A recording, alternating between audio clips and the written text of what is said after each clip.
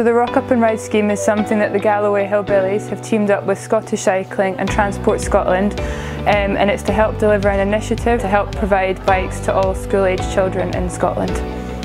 That involves us reaching out and making sure that all the kids, finding kids who need bikes and then bringing them along to places like here and getting them on bikes, teaching them the skills they need to help make sure they're safe so they can get out and use their bikes, whether that's to keep fit or to commute to school, and teaching them the necessary skills while also giving them a good time and showing them how accessible cycling is.